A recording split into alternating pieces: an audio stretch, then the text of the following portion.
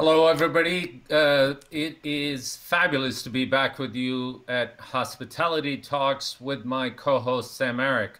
We have just celebrated the Earth Day last week, so this topic is very appropriate with a renewed commitment of global leaders towards sustainability. Sustainability and social responsibility is fast becoming a prime concern for public and private sectors, and hotel industry is no different.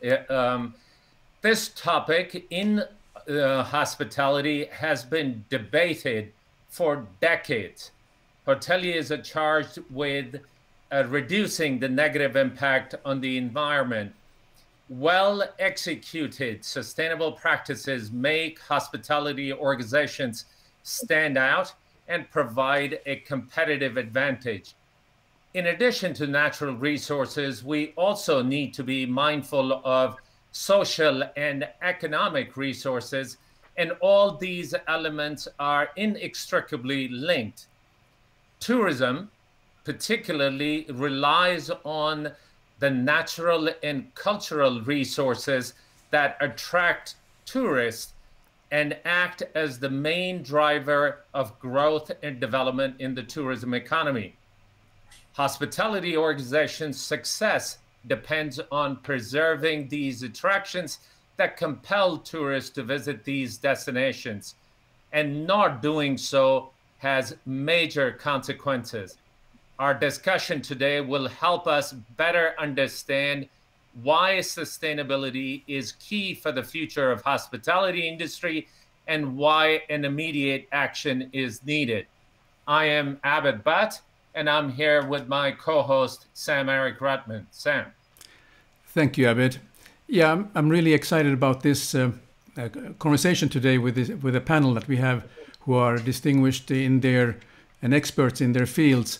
It just reminds me that which we talked earlier with Abid, that we both have been working quite a long time in this industry, and the discussion about sustainability has been going on for a very long time. I remember attending some conferences in the 80s, and it was called responsible tourism, etc. at the time. But I think what reminds me is that do not let the good crisis go to waste, as we have had now. So it's an opportunity to really do something and get seriously acting on the way we have to do in order to save our planet. That's the only one we have, because there's no planet B. So, Abid, if it's all right with you, let's bring the panelists to the discussion. Absolutely. So, Sam, today we are fortunate to have Ufi Ibrahim, who is founder and chief executive of the newly formed Energy and Environment Alliance, with us. It's a nonprofit organization established to transition the hospitality industry to a zero carbon economy and lead on sustainable investment and operations. Ufi has been involved with organizations like British Hospitality Association, World Tourism and Travel Council, and Food Farming and Countryside Commission. As a matter of fact, in 2009, she led the travel industry's first global commitment to cut carbon emissions by 50% by 2035, working with WTTC and Cambridge Institute of Sustainable Leadership. We also have Dr. Jonathon with us, who is an associate professor in Purdue School of Hospitality and Tourism Management, with over 25 years of experience in tourism management. His work as of late has focused on sustainable tourism and responsible travel, and how tourism can be used not only to enrich travelers, but support destinations and communities.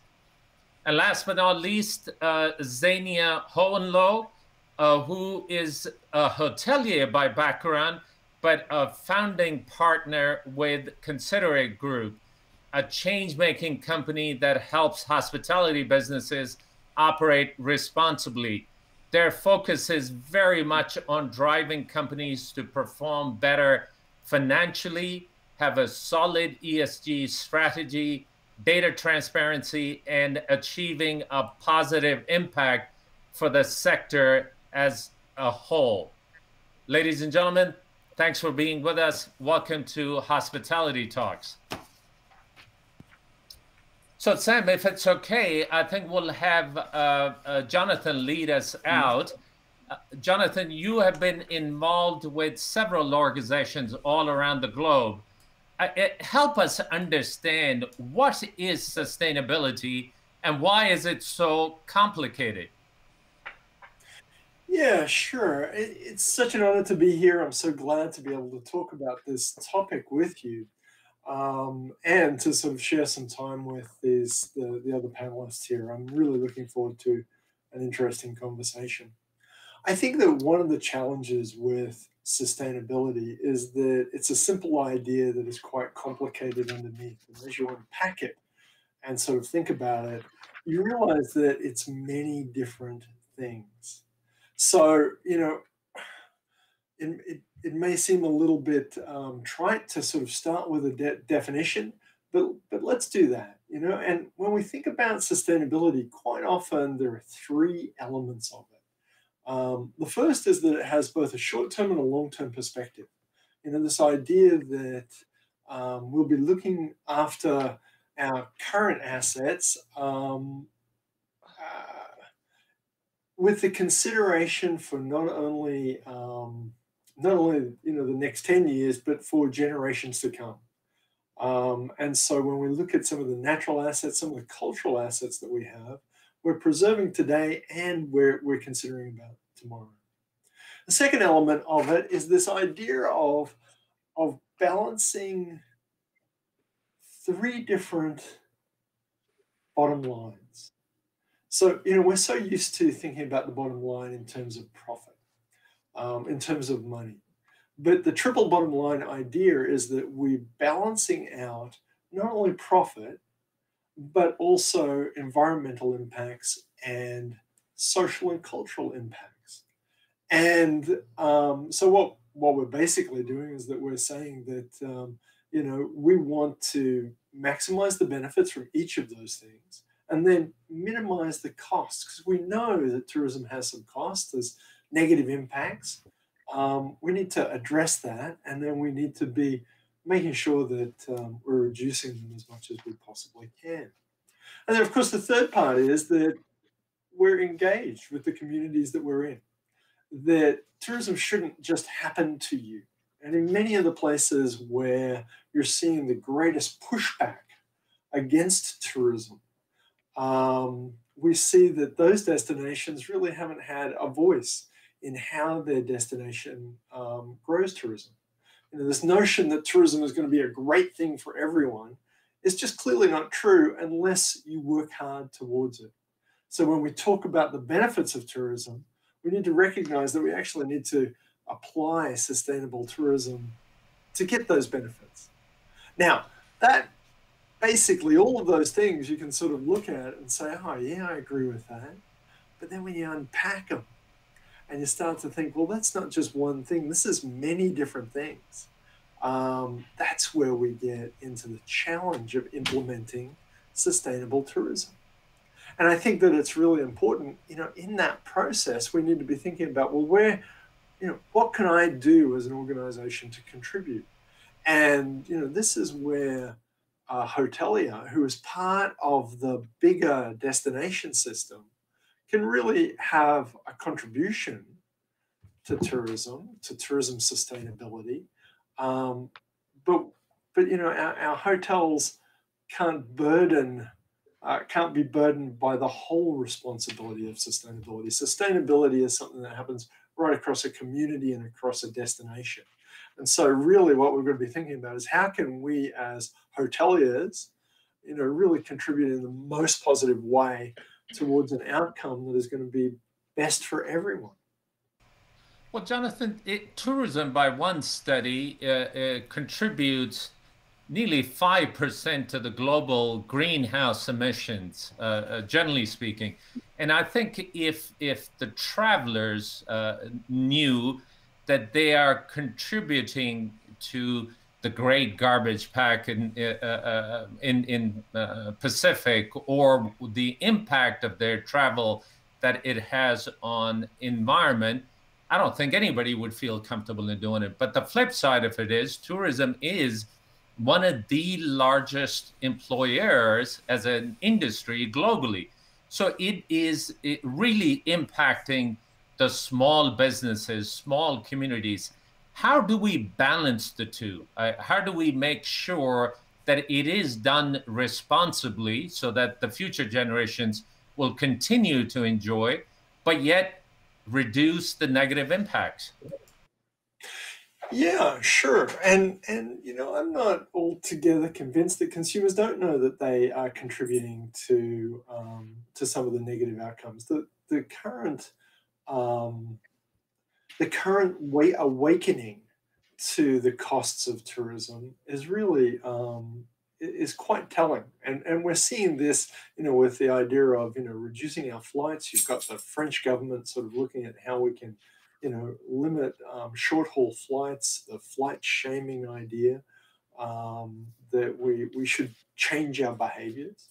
And I think that is an important part of it. Certainly consumers need to work hard to sort of think about how they can still have a good time, because, we don't want to, we travel for a whole lot of reasons. How they can still have a good time, but how they can travel more responsibly.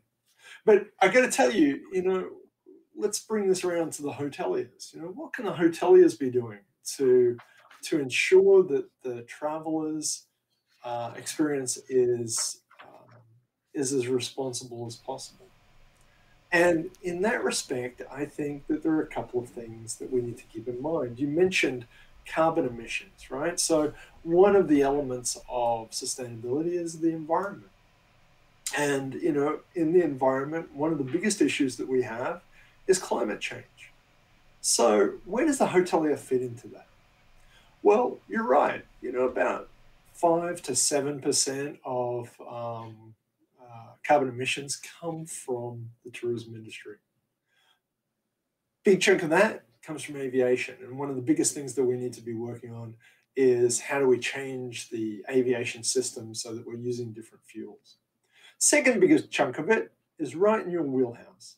It's about how hotels build and operate their buildings. Buildings create greenhouse gases and contribute to the thing. So we've got two issues. One is, what do I build? Am I building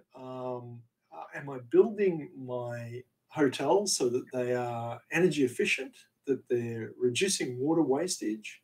And then do I operate my hotels in a way that reduces energy? And of course, reduces energy, reduces waste. Food waste is a big part of greenhouse gas emissions. It all sort of ties in together. And so, the first question is, as a hotelier, am I building right?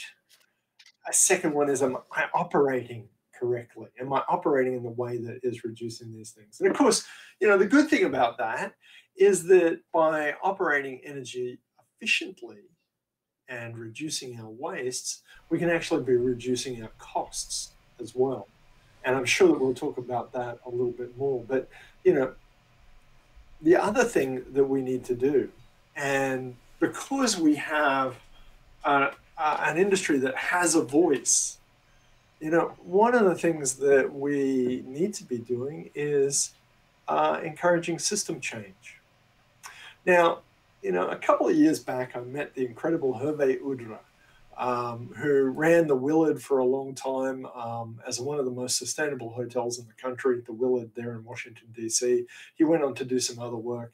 And he was telling me about how his hotel was run on renewable energy. And I had this vision of, on the top of the bloody Willard, we would see windmills. Of course, that's not the case. What he was doing was he was, with the utility that he was using, he was asking that his energy comes from renewable sources. And that is a voice. As we talk to the utilities and the companies that are actually delivering energy to our businesses, we need to be pushing for that sort of system change. It shouldn't be acceptable to us that the only energy that we can purchase is that comes from coal-powered plants.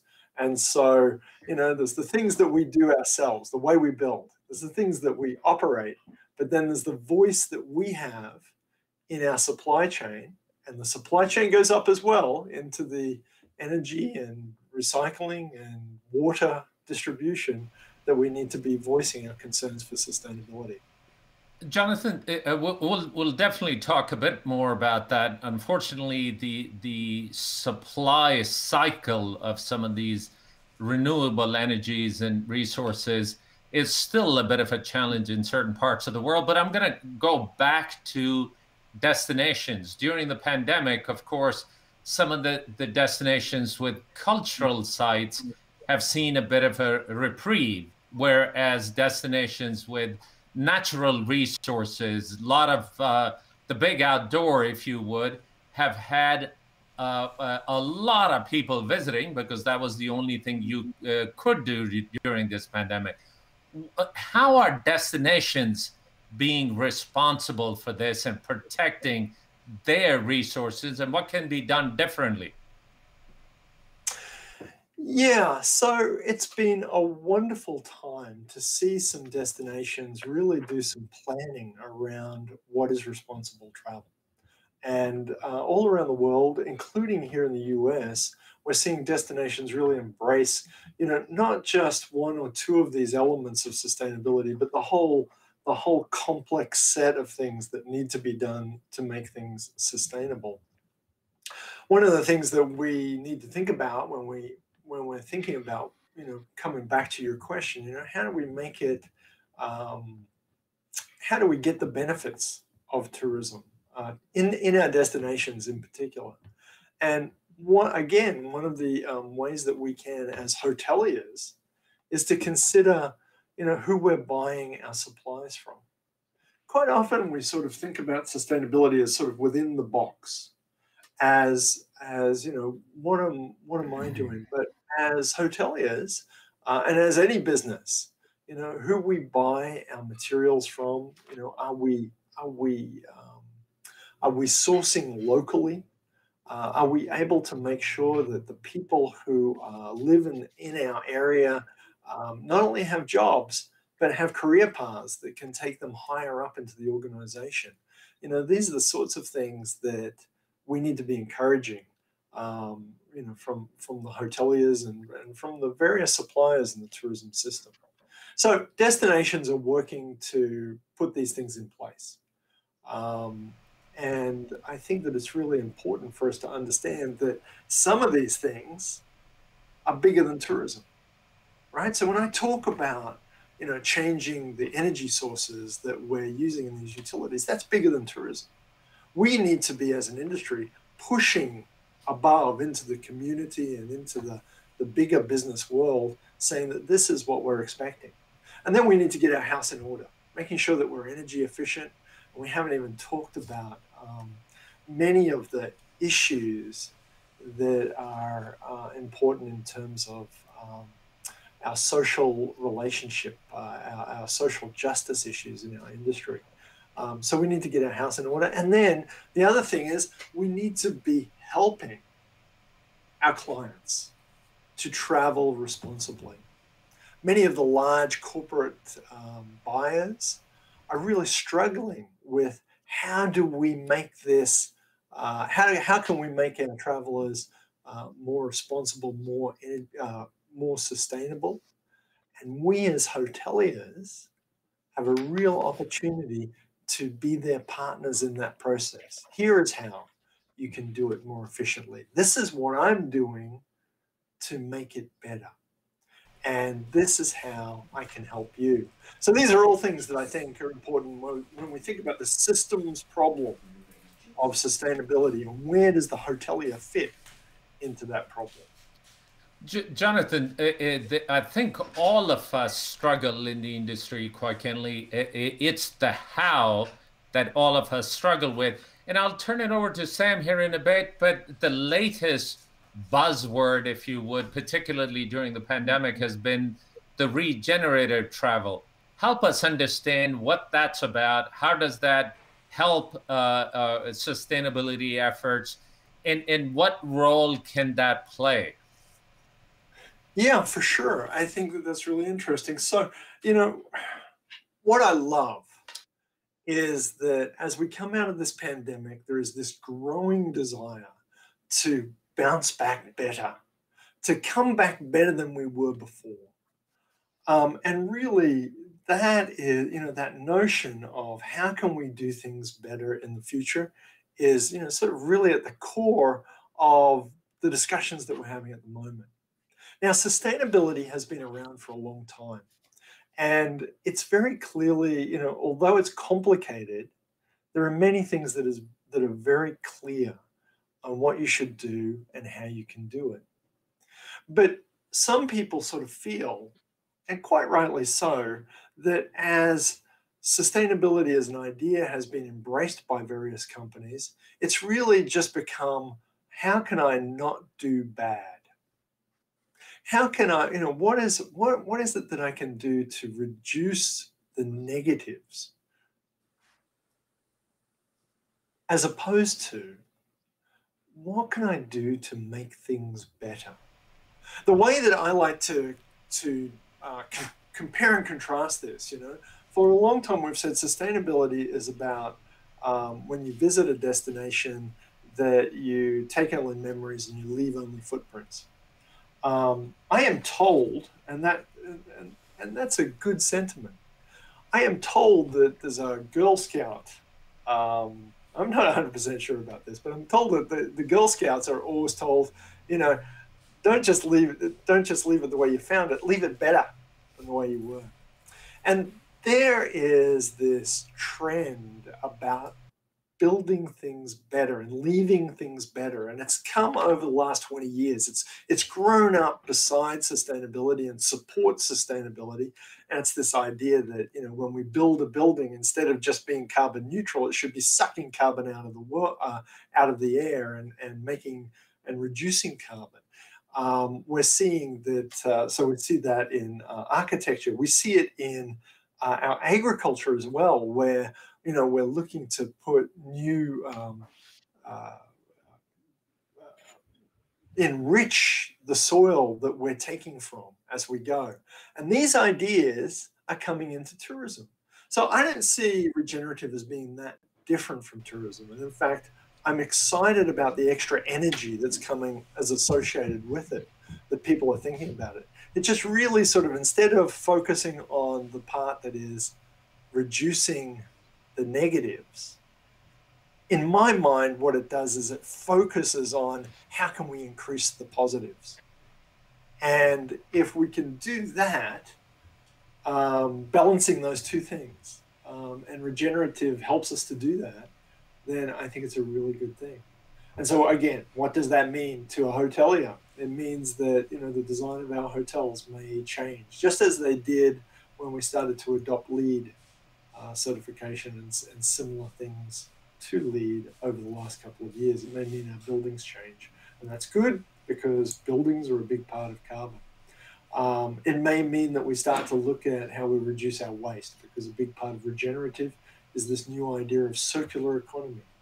Instead of just throwing things out, finding different ways to use it. And so these are the sorts of things that I think, we're seeing hoteliers, sort of slowly starting to grapple with. And there are some exciting early movers in this process that are getting some attention at the moment. And hopefully they're creating a good example for the rest of us. The irony is that in emerging economies, maybe as a necessity, maybe as doing a good thing, there is a concerted effort of reusing the material. It's the mature economies that get this throwaway mentality that conveniences overtake whatever else is there. So let me turn it over to Sam, and I'll be back with you in a moment. Sam. Thank you. Since you're a professor at the Purdue University in tourism management and so on, I'm actually interested, how is the industry taking advantage of the the fresh brains that is coming out of the university to create innovative ideas to improve that sustainable aspect of tourism. Any aspect you want to share of about maybe happening within your school, or are there other universities? Perhaps there are competitions going on, or what are the things that are you see from your point of view? Yeah, I see a variety. There are a couple of associations out there here in the United States and internationally that are really working hard to bring together academics and particularly our youngest, most brightest minds with the industry. Having said that, and not wishing to be necessarily a downer, I think that one of the real challenges is that, unlike other industries, there's a disconnect between some of the research that's happening and some of the behaviors that our hoteliers are applying. And so one of the reasons why I'm here today is that I think it's really important that we find a way to bridge the gap between what we are researching as academics and what we are doing as practitioners. And so there's a real opportunity for that. Having said that, there are great examples of connectivity between industry around the place, but there's still a lot of work to be done to improve that. Yeah, I just looked today. There is a Arabian Hotel Investment Conference coming up in September, and they're announcing the winner of a competition. I think it's the hotel school in Hague, in Netherlands, and so they have had a team of students that have put innovative projects together, and then the industry leaders from 20 different hotel companies that will be then are the juries for this. So I thought this is quite interesting that there's a opportunity for the industry to learn from the fresh brains who are coming out of the university, who are then learning the latest and also are not maybe stuck in their route of how to do things. So I thought that's quite interesting. Another thing which I maybe mention, I've been talking to a group of from a tourism university in Slovenia, and they have a grassroots group, and they are now helping these small service providers in Slovenia who are not connected to websites, who are not connected to the digital, to get their voice also heard, and so they can be promoted for artisan work, whether it's a medical herb farms or honey farms and so on, because the Slovenia is well known as what they call for boutique tourism. There's not the mass tourism destination. So I just thought this was a kind of an inspiring idea. Then we also have somebody from University of Barcelona, Emma Thornberg. She is very interested in sustainability, so she's eagerly watching this. So Emma, if you're watching us now, please could you please give Dr. Jonathon maybe some question about what goes into your mind, since you are in Barcelona and you start studying sustainability. But for you, Jonathon, I would like to ask, maybe looking at the future on the future of tourism and the destinations. Do you see there's a changes now? For instance, that before pandemic there was a big thing about the flygskam or fly shame, and it was flying was discouraged. But now we see again people have a pent-up demand of flying out as quickly as they can. And is there a change of where people would like perhaps to travel? While I was looking at Instagram at hashtag sustainable travel, I saw people are going to very exotic places where there is no mass tourism. So they're looking for something very unique that maybe they have never experienced before, and maybe they are one of the very few who will see it. Glamping comes to mind. Any thoughts on this? So that's a big question, Sam-Erik. You've covered a lot of ground there. Yes, I do think that people are coming back. I think it's important that just to recognize that not all small-scale tourism is sustainable tourism, just like not all mass tourism is unsustainable. And so, certainly, both of those require strategies in place to make sure that the benefits of tourism come out. I do think that there are some moves that will change and a snowballing effect towards sustainability. Not only do I believe that consumers are concerned about this, but I think that we're going to see some policy initiatives.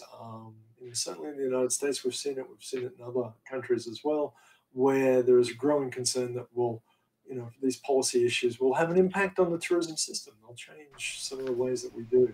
So I do think that sustainability is going to be an important topic for us. As I sort of think about, my concerns for the industry, and I think back to Abid's original question, the one thing that I want to say is that, I think too often we come to this conversation not aware of what has already happened. And you can say, well, we've been talking about this for 20 years. The fact of the matter is, for the last 20 years, we've been working on this and we've been improving our sustainability. Now, that is not to say that we are the poster child for good sustainability, but it is to say that many of our organizations are working hard towards it. Many of the hotel companies are working hard towards sustainability. One of the things that worries me, certainly I'm concerned about greenwashing.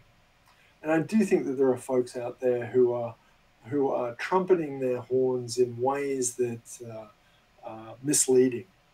But I'm also really worried about green hushing.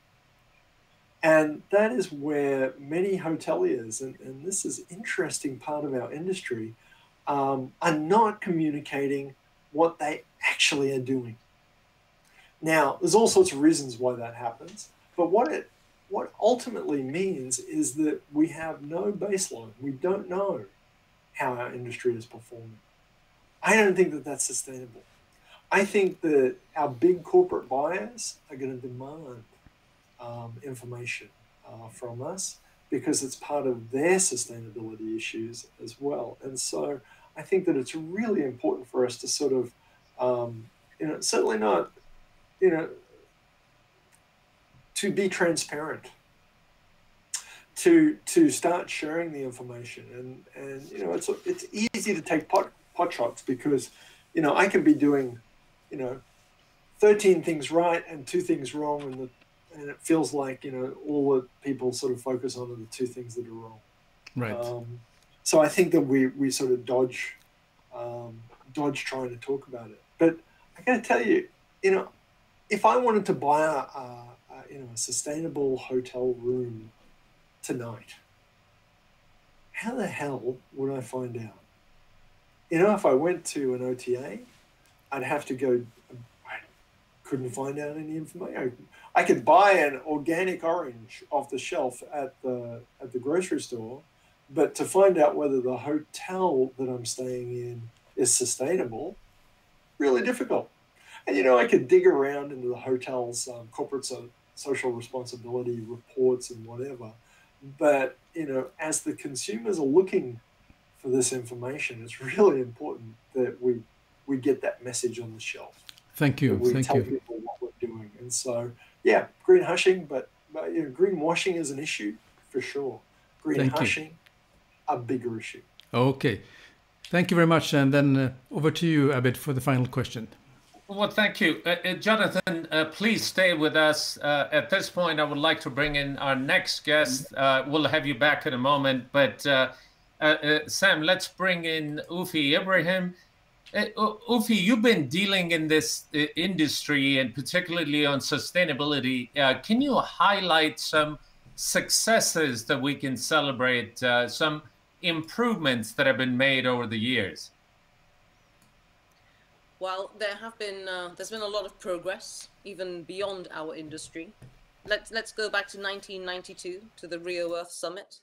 At that time, sustainability and climate change was being pursued and promoted by the institutions, the big global institutions, by the scientists, and that has changed. That's trickled down. So now we find that national governments and we find that the financial community, the institutional investors in particular, have now picked up that mantle and are actively demanding evidence on climate change activity, how, climate change risk mitigation. They want companies to actually report back. And that has created a big shift in terms of the momentum with which companies and businesses are now prioritizing sustainable design, sustainable development, and sustainable practice as well. That's really the big fundamental shift that has happened. And even within that shift, there are shifts happening. So now we're moving beyond national governments talking about this issue and setting targets to actually legislating in this area. Jonathon talked about the legislation, the lawmakers that the French lawmakers deciding to ban short-haul flights where there is a train service available. Any flight under 2 hours, if there's a train available, there's no need to fly anymore. There's real action, legislative action coming from governments. Take the United Kingdom, for example, where the government is pursuing within Parliament, it's actually getting to the last hoops in Parliament now to become an act, to become legislation, the requirement for climate change disclosure, financial reporting, where public companies will be required in future to actively and transparently report on how they are mitigating climate risk. So there is a lot happening on the legislative front. And as I said, there's also these changes trickling down through the institutional investors, through the financial community as well. So, you know, the second big driver of corporate and business investment activity. So you can take the big opportunity of today, the big green funds that are available, huge amounts of money flowing into ESG funds. In fact, looking at any financial markets around the world, in the USA, in Europe, even in some parts of Asia, we are seeing that ESG funds are outperforming other funds in every country.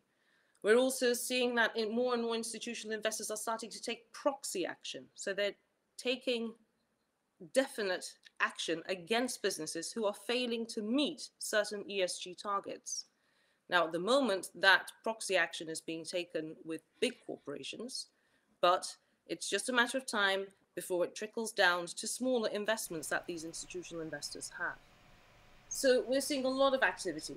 Take lenders, for example, banks. You know, there are brown discounts now being applied to funds, be it, you know, funds that are being borrowed, or even the value of assets. So hotel asset values are already now, today, having brown discounts applied. So when you ask me about, you know, change, what's happened, what developments have happened, a lot has happened and a lot is happening. And in terms of successes, yes, there are many companies in our industry who have done things.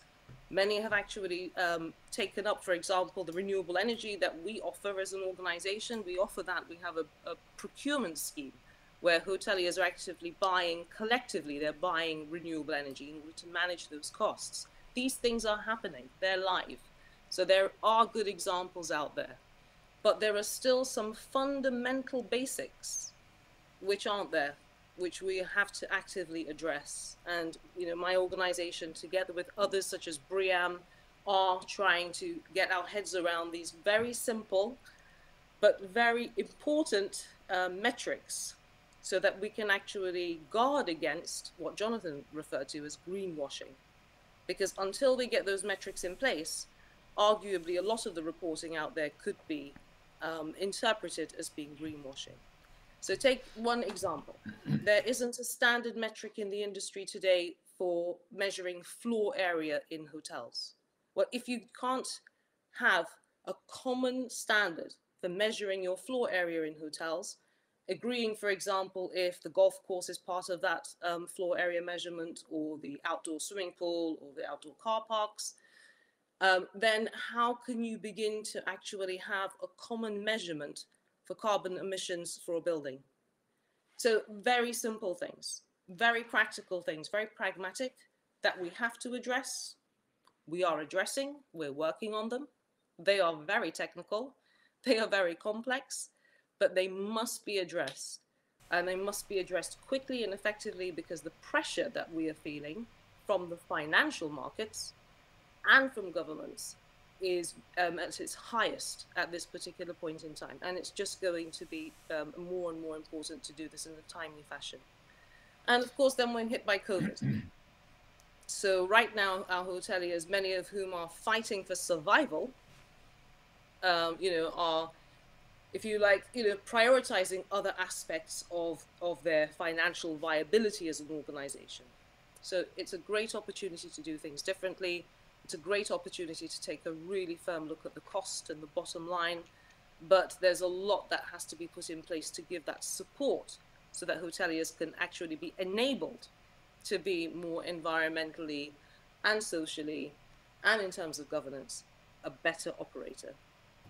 Well, COVID might have helped in certain cases, but it might have taken us back a bit on some of the basic things like single-use containers and that sort of stuff.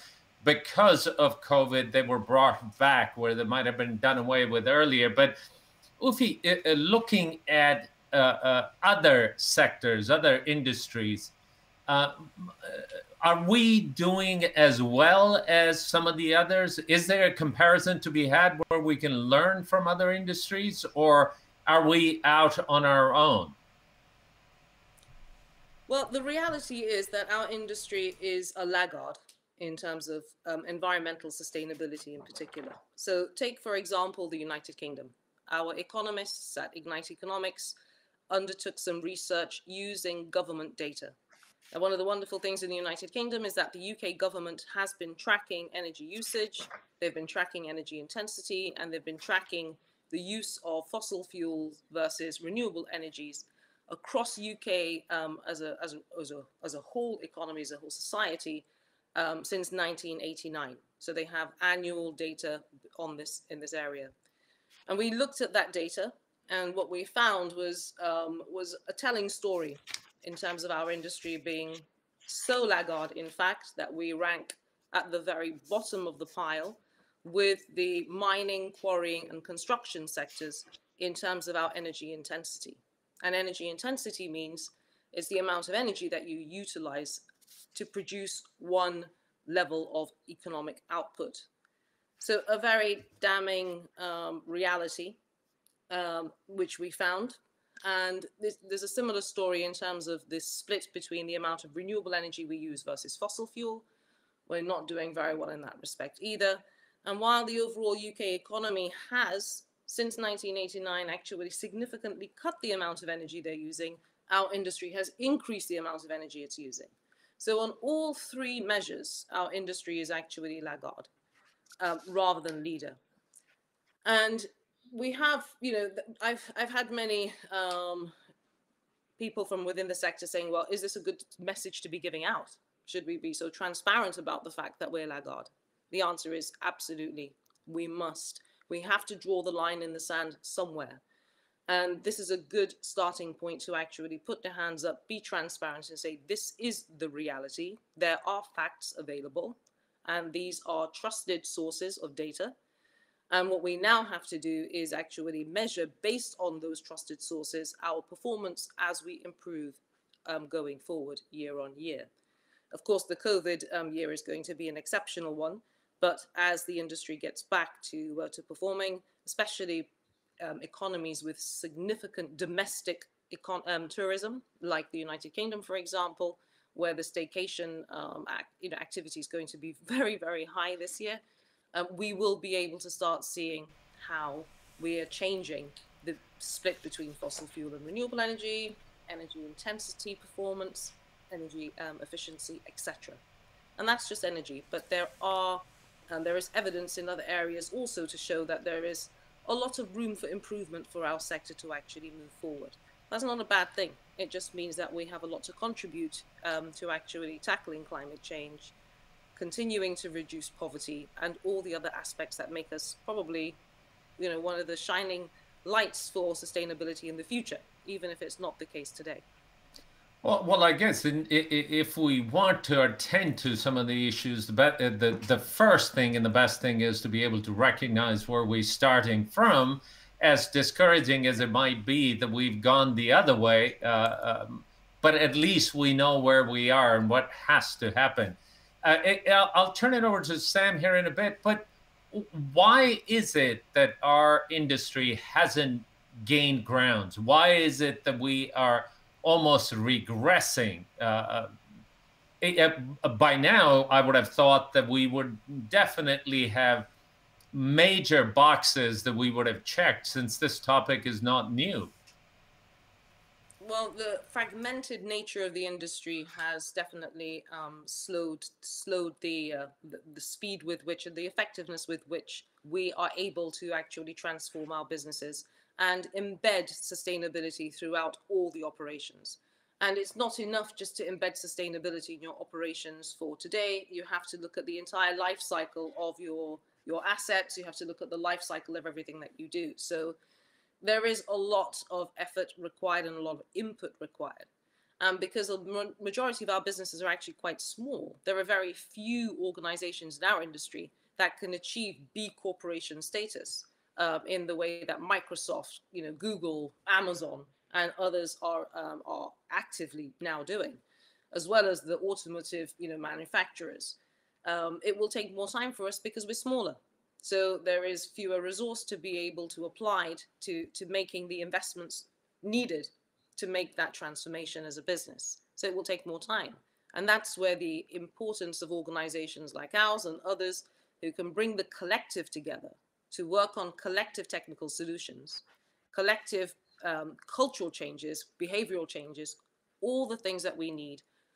The legal framework, for example, one of the things that we're developing currently, we're developing a whole repository of clauses and legal articles that can actually be lifted and put into, occupational management contracts, HMA contracts, all sorts of contracts and agreements that affect the way that we do business in our industry.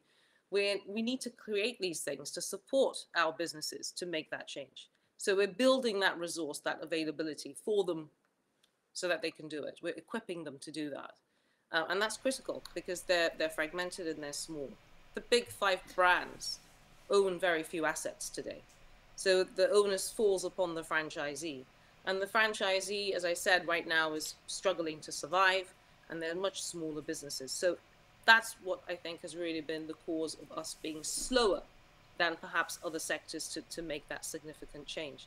Also, we go underneath the under the sort of the parameters with which government, big institutional investors, start taking proxy action. They start with the very big corporations. They're starting with the big energy companies. They're starting by shooting down Shell and others, in terms of the stock markets and others. So in a sense, we've avoided that pressure up to now, but it's coming.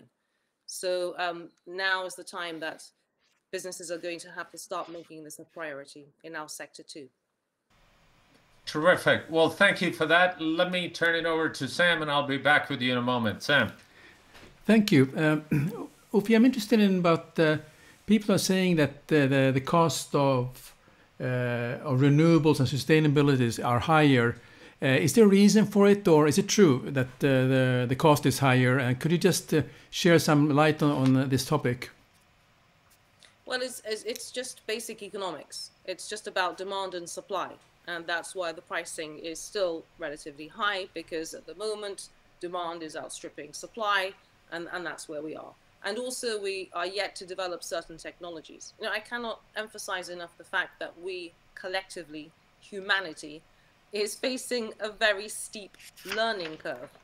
A lot of these things are technical and require technical solutions. So, until such time that those solutions are developed and widely available, then the cost of those things that are currently available is going to be high. So that's why collective schemes, big procurement, bulk purchasing might help in certain areas like renewable energy, but there are still other areas where the costs are relatively high.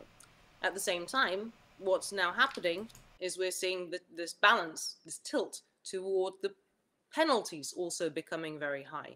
So the brown discounts are becoming very, very high.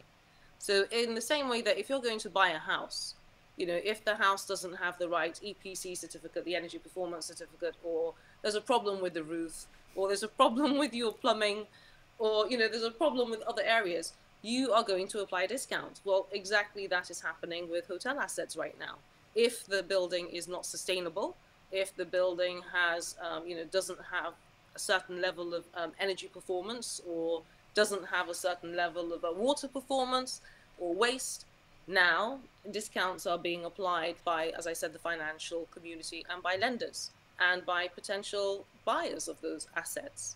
So we are beginning to see that while costs of acquiring renewable and sustainable products and services may be high, and it's lowering, at the same time, the penalties of not switching to those products and services is actually increasing as well.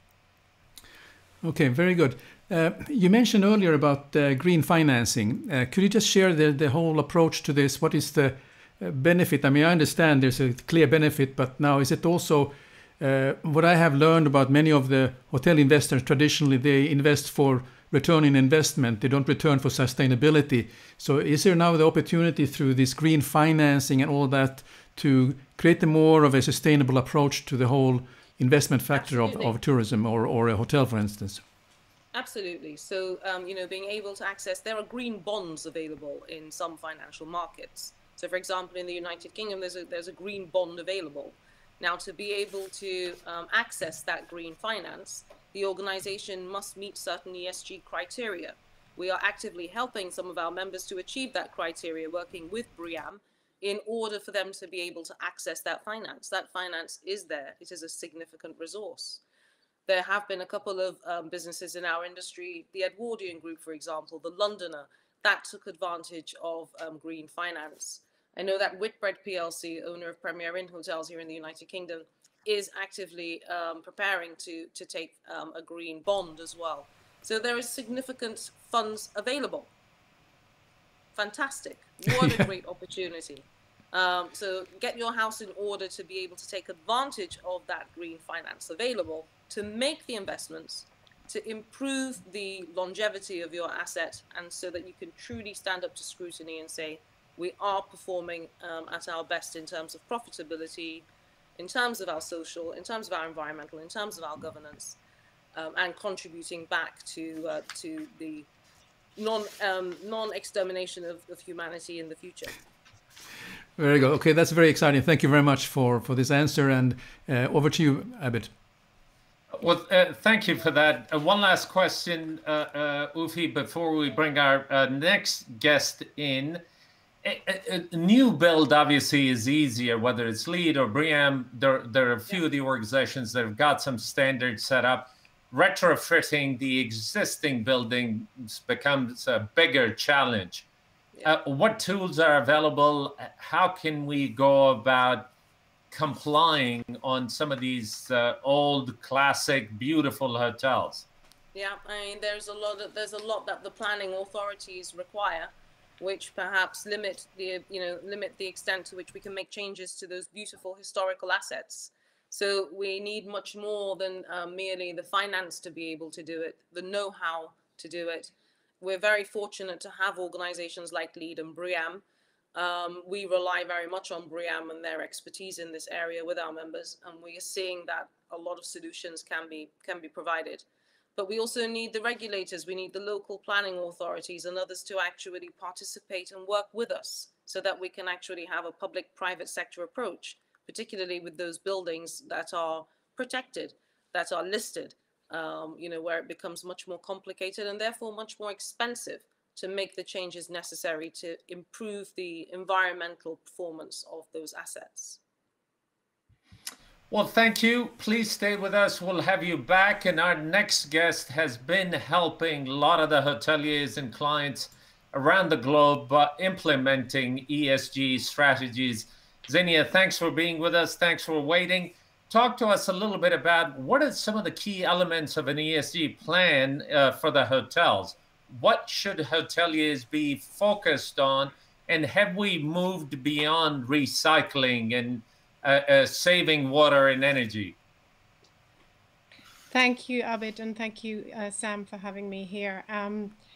Yes, I do believe we have moved beyond recycling and saving water. We've already heard a lot of input from the previous two speakers on this as to how far we've come so far, even though we're still laggards. I think the key effectively, what is your impact where you are? So a hotel typically in London will have a very different impact to a hotel in the Caribbean.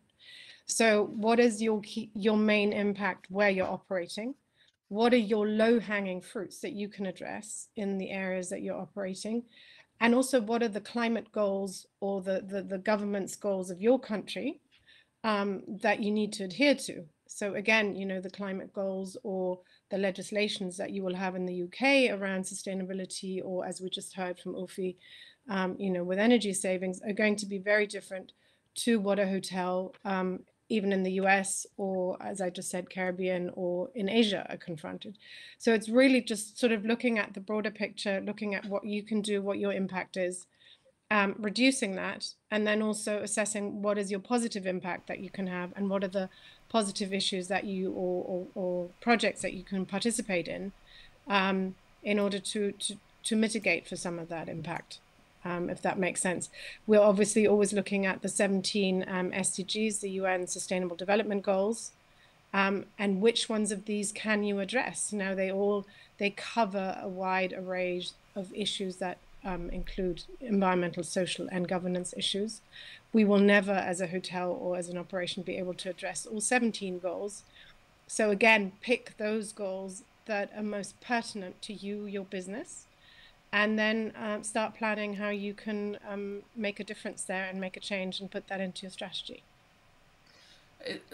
Xenia, would you be so kind to share a couple of initiatives that led to improved profitability, but also, of course, they were sustainable practices?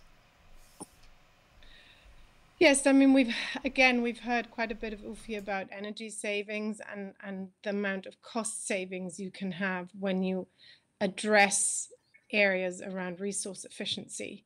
Those are obviously always your low-hanging fruits that you will make. You know, we also worked with the Edwardian group that Ufi just mentioned, did a series of initiatives with them and workshops, and started tracking their energy consumption. And they managed to reduce their bills by £97,000 within 6 months. Now, that's an enormous amount of saving. Obviously, again, when it comes to retrofits and things like that. But I think there are also other cost savings that are slightly more difficult to track and prove. A lot of those go around staff retention. Now, we all as hoteliers know how high staff turnover can be, especially in cities. And it has been proven that staff retention is increased when you have a sustainability strategy, when you have green teams that staff are engaged in, that have ownership of the process, and they take responsibility for it. So there is another cost saving when it comes to your teams. And then there's also obviously other cost savings within your supply chains. And I know we spoke about that briefly before. Jonathon addressed it. So looking at your supply chains, looking at how and where you do your shopping, your purchasing. Again, going locally is often much cheaper. You reduce not just CO2 emissions in your supply chain, but you can also reduce costs. You engage local suppliers, you have better produce, you have better relationships, less loss of product as well. So there's a huge amount of savings that you can do there. And the same goes also for things like food waste, the way you purchase your food and the way you serve your food. You can be very clearly engaged in reducing costs on food waste. I mean, the costs we have in Europe for food waste is in the millions every year. So there's a huge amount of cost savings that can be done there. Xenia, you deal with hotels all the time. Talk to us a little bit about the challenges. What prevents us from making some of these changes permanent so that we can gain grounds? I know you talked about turnover, and all hotels experience huge turnover. I'm sure that's one of the causes, but what can we do as an industry to make this almost part of our operating DNA? I think it's a lot about taking, it's sort of, you take hold of the narrative and make it a positive narrative. I think we've been shamed a lot in the travel industry about this flight shaming that Jonathon mentioned before, and because we've been laggards, also we didn't have much to talk about it. But it's really saying, okay, what's our positive impact that we can make, and what are the positive stories that we can find that we need to tell, and that we can take our guests on the journey with us, right? There is more than enough market research now to prove that travelers want to choose responsible travel if they can, if it's on offer. So what are the stories we can tell our guests? What are the guest experiences we can create around nature conservation, around cultural conservation, that we take our hotel guests on a journey with us? And possibly also, we mentioned it before, if you are a hotel in a historic building where there's only that much energy efficiency you can get, what are the carbon mitigating projects you can get involved in? Obviously here in Europe, it's all about, we can do planting of trees, or we can look after peatlands, which are carbon binding. We can look into, again, it's your supply chain. Healthy soils are carbon binding. We have oceans, look after your oceans. I've got a hotel, I work with 2 hotels in the Caribbean where we do coral reef restoration programs. Those are carbon positive impact stories. They're not huge, but they are. So we need to talk about these stories. We need the guests to get involved and to understand that we as a hotel industry, as a tourism industry, can be part of the conservation, of the natural conservation of our planet, because those are also places that tourists will want to visit. So again, it's this thing of, what Jonathon was mentioning before, leaving it in a better shape. And we as hoteliers can do so much to be part of that. Well, is it that the industry is still somewhat stuck on the old classic practices, and consumers are demanding something different, but the industry is not moving as fast? These water bottles in the guest rooms, it's been discussed ad nauseum, but most of the hotels still have plastic water bottles in the rooms. I guess Jonathon had brought that up, and you are possibly in the best position to help us with the how. How do I overcome this? It's not for lack of not wanting to do it. It's possibly lack of not knowing how. I think it's a combination. I think, we as hoteliers, or the hotel industry, is, in my mind, a very conservative industry. We've been, our story has been about, we offer this Peter Pan vision of the world, right? People come and stay in our hotels, and we want to offer them this perfect world, this fairy tale.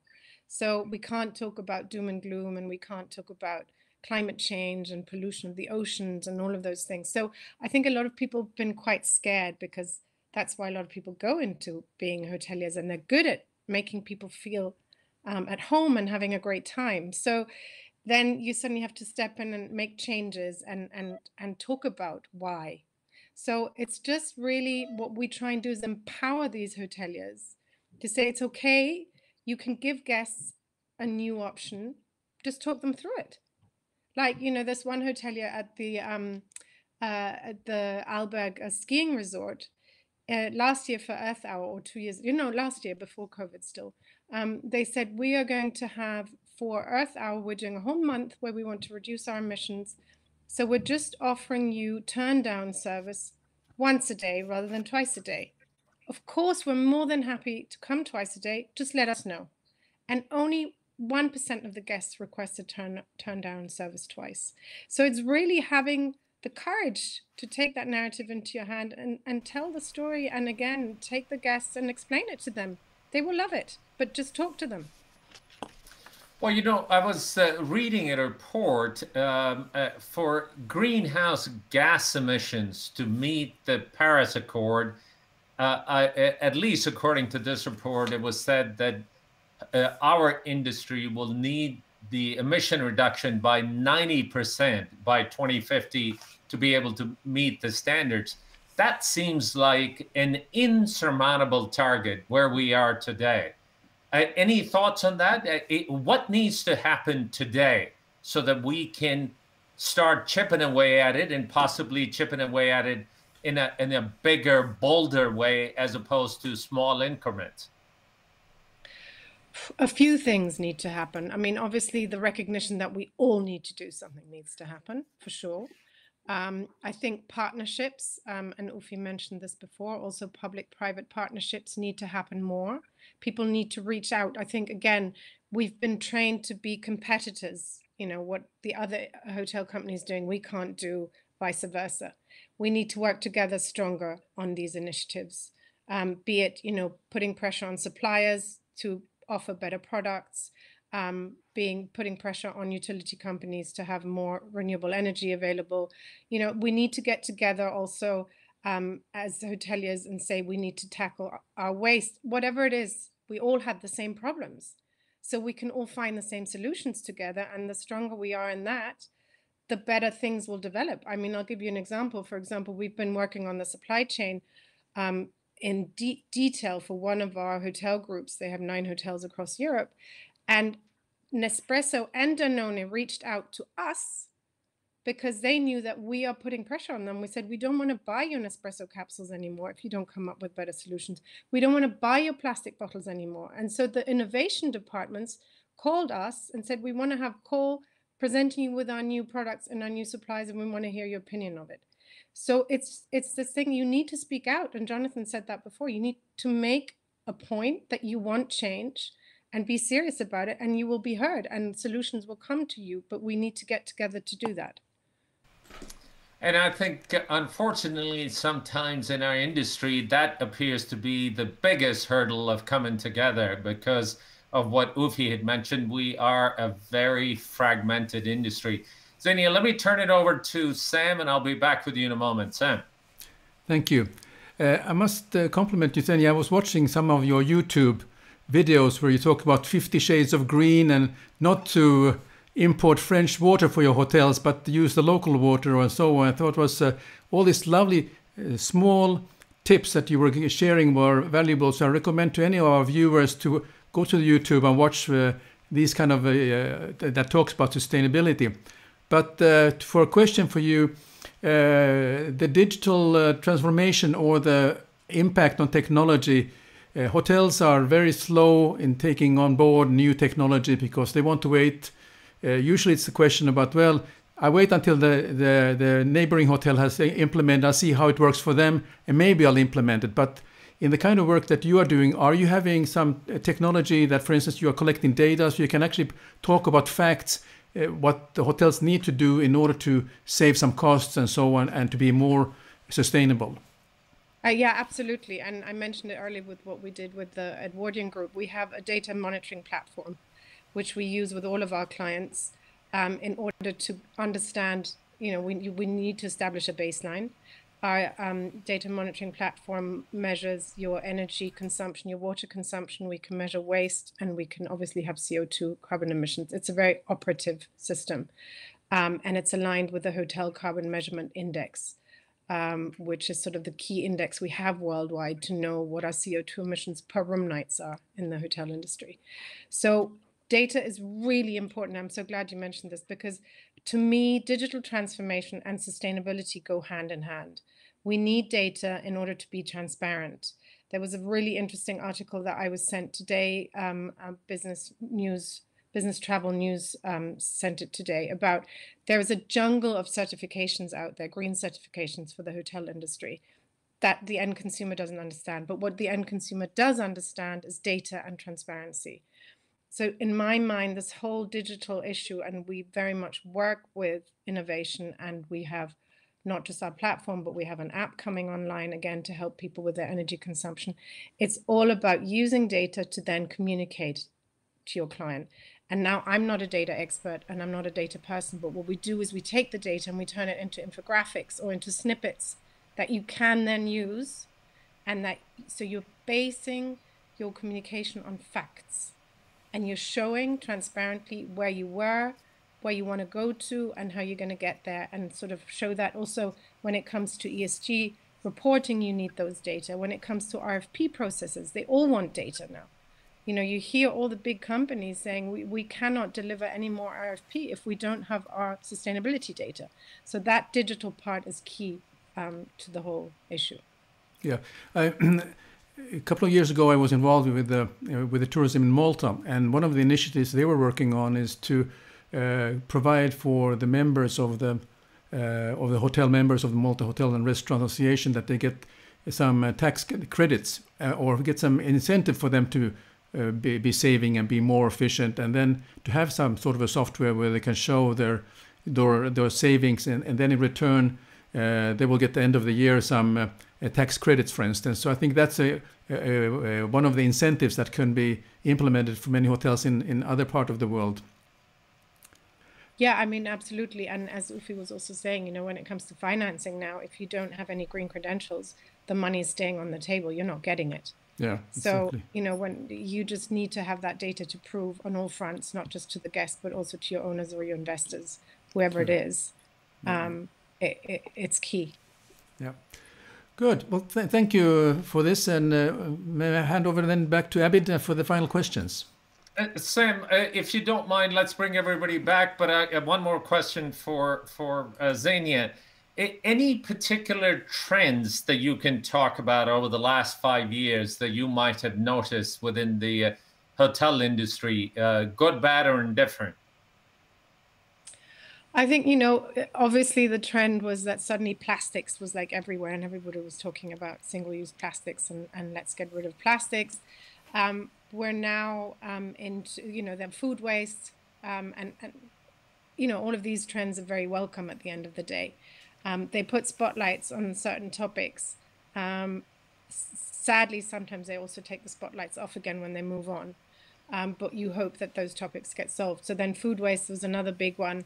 And then obviously now everybody's talking about net carbon zero, because all these big companies and the governments and, you know, Joe Biden last week and the EU this week, also everybody's talking about their net carbon zero goals. And so hotel companies are also scrambling, and I'm getting all sorts of, you know, people asking me, what do we do? When do we declare our net carbon zero goals? And yet, as Ufi says, we're very far behind with just knowing and having data baselines. So there's still a way to go. But that's why I always also keep on insisting we need to find also the positive impact stories that we can be involved in at a hotel level. So, Jonathon, if I may ask you this question, concerns for our sector, just a brief point of view, short-term and long-term, what relative to sustainability, what should we be focused on?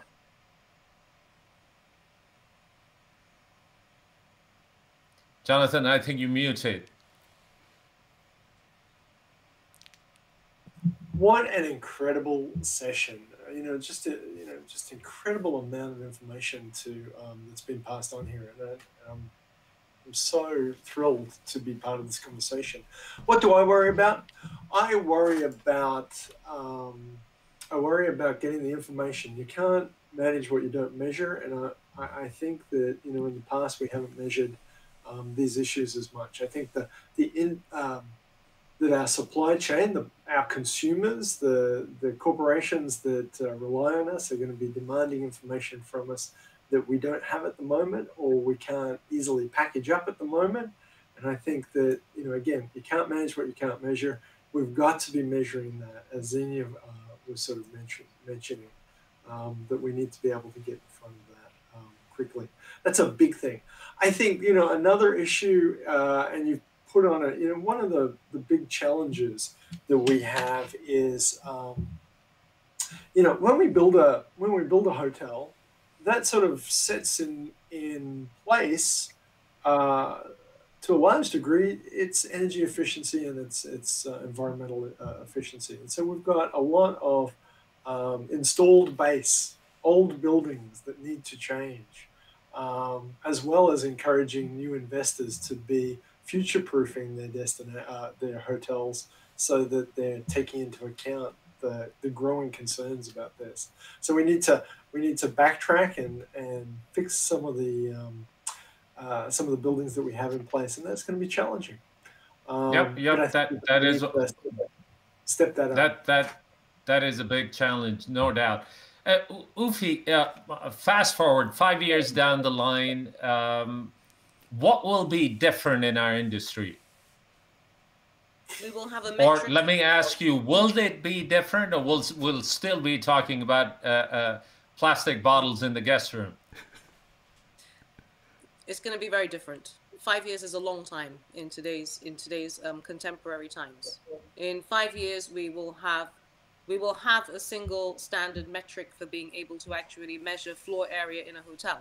As I said, if you don't know your floor area in a hotel and there's no standard metric, it doesn't matter how many sustainability strategies or energy reports or anything that you have today, the data, arguably that is not robust.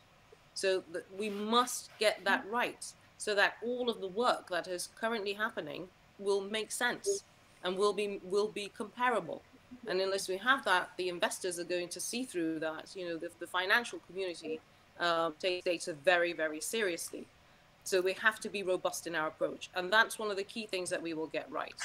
We will also be getting right the fact that we will have a single standard of how to do it as well. You know, how to do things, how to do them well. Because at the moment, there's so much available. There are so many strategies. There are so many statements. There are so many declarations. There are so many tools available. What is good practice? What is bad practice? We will be able to actually assess that, analyze it, and make decisions, informed decisions as to where to invest our very finite resources. Let's face it, running a business is about your financial resources, right? We have to know how to invest that and get the right returns on investment. And in this case, of course, beyond the triple bottom line in terms of the returns on that investment. So we will have that right within 5 years as well. And also we will have built together the community to actually support each other so that when you're approached by sustainability consultants, and there's a lot of them out there, you can actually decide with whom you should be working with on the basis of the community talking with each other, the community sharing information, sharing know-how, actually looking at technologies together, sharing notes, exchanging that information. So building that community. These are the three things, at the very least, that within 5 years, this industry will absolutely achieve. In fact, it's our ambition to achieve it in less than 5 years. Well, that's fabulous and very encouraging. One last question to the panelists. One thing for 2020 as a priority, and Xenia, if you don't mind, I'll start with you. From your lens, what should be our priority? Oof, that's a tough question as a priority for this year. I think to really just, as Ufi said, we need to recognize where we are at, that we are laggards, and to be honest about what we can achieve, and just come out, but also not be pushed into the corner of these bad guys, because, you know, there's travel shame.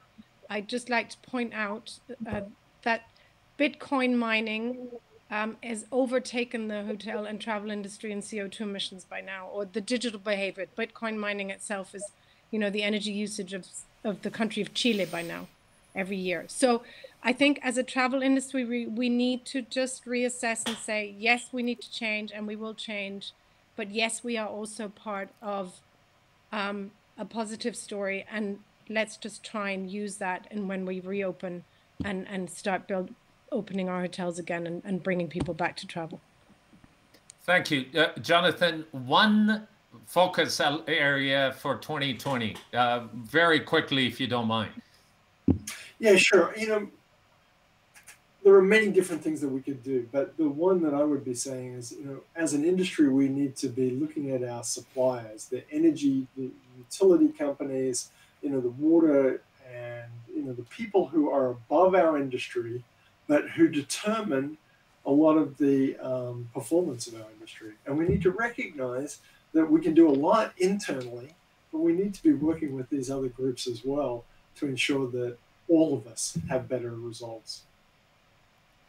Thank you. And Ufi, you have the last word on this, one focus area. Climate change. Okay, fair enough. That's it. COP26 is happening in a few months' time.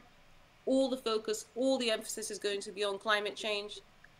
right now, as Gresby and other real estate, communities are actually, turning their focus, everybody is homing in on, there's one major priority right now in terms of ESG, it must be climate change, tackling and mitigating the risks related to climate change. Well, folks, thank you, thank you, thank you. It has been a fabulous conversation. Dr. Jonathon Day with Purdue School of Hospitality and Tourism Management, Ufi Ibrahim with Energy and Environment Alliances, and Xenia Hohenlohe with Considerate Group.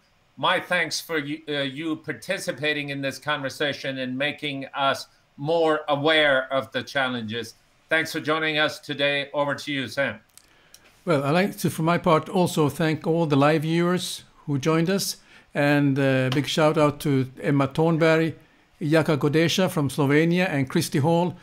Christy had a question. I will pass it on to the panelists, and they can answer you directly on LinkedIn and so on. So we will get back to you with an answer for that. But also that this show is also available on YouTube as a replay, and we will also make a podcast version of this, which you will find in Hospitality Talks podcast channel.